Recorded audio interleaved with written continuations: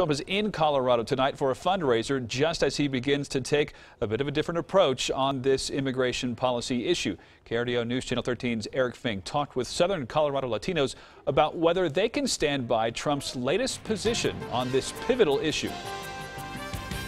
Raising money in Aspen, the GOP nominee hosting Hispanic and African Americans at the Trump Tower, now seemingly softening his hardline immigration stance that helped propel him to the nomination. Do we tell these people to get out, number one, or do we work with them and let them stay in some form? This comes as polls show Trump losing in Colorado and Clinton closing the gap in reliably red Arizona. Democrats say Trump can soften his immigration stance for the general all he wants.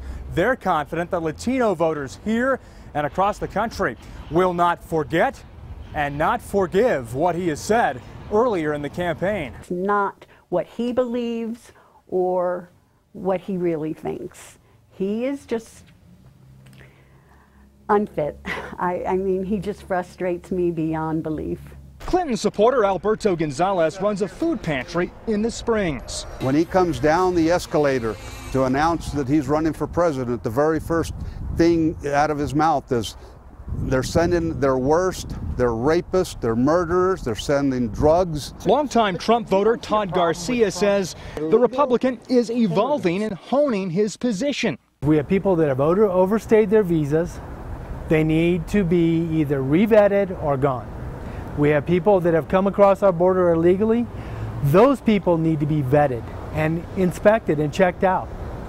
So I don't think he's softening his stance. I think he's correcting his stance. I will never apologize for making it my priority on immigration to protect American citizens above every other single consideration. We have to protect our people. Hillary says Trump isn't capable of changing. Because after all, it is hard to believe anyone, let alone a nominee for president, could really believe all the things he says. But here's the hard truth. There is no other Donald Trump.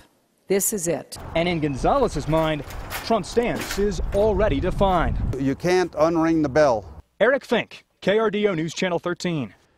As Trump visits Aspen tonight, the chairman of the Colorado Democratic Party, Rick Palacio, says Trump's core principles are against everything we stand for here in Colorado. There will be